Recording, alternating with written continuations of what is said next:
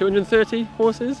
I mean, interesting to see that none of them are actually owned by Hartpury. Some of the students bring their own and others are on loan. But every single horse looks amazing. They all look immaculate. I mean, the students were out this morning kind of grooming them, sweeping out. The stables themselves are all immaculate.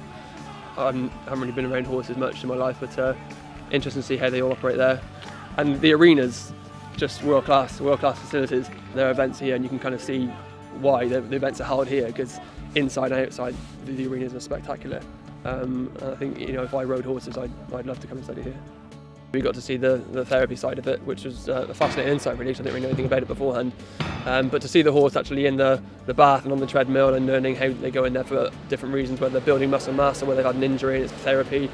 And then in the other room, you've got the actual just the treadmill without the bath, when it can get to speeds of 35 miles an hour on the treadmill. It's unbelievable really, but again, it just seems that anything you want to study about horses, it seems to all be here on your doorstep. I hadn't been here before. I kind of expected it to be big, but not really this big. There's a lot here and it all looks brand new, up to scratch. Everything is just amazing, and just every corner you go around there's something brilliant in front of you. Just I can see why the students want to come here. The facilities are second to none. Okay. And what's your kind of aim? I think every student I spoke to today seemed like they love being here. They absolutely love being here.